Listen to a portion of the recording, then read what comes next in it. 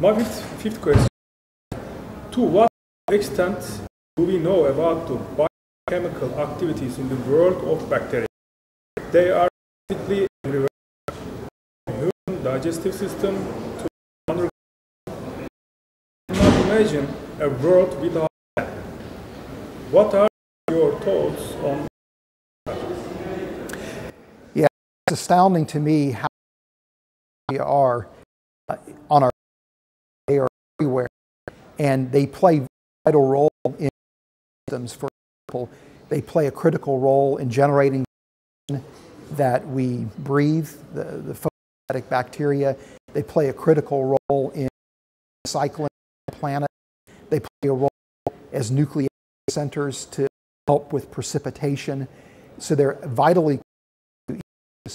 Even bacteria that are disease-causing help control the numbers of animals in ecosystems, maintain system stability.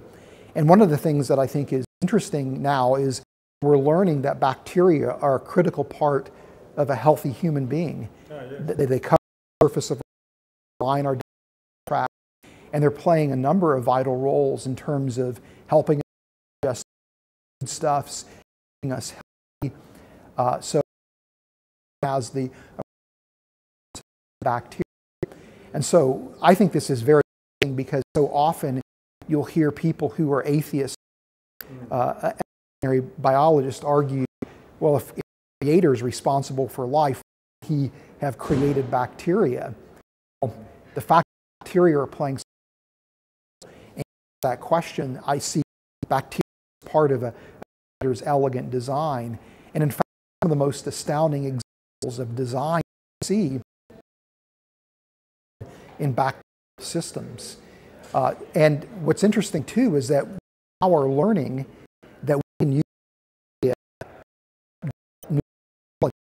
so we can use the nature as inspiration designs, or we can re-engineer them and use them as these little chemical manufacturing facilities produce incredibly expensive compounds, medicines, or have that we could make through chemical synthesis.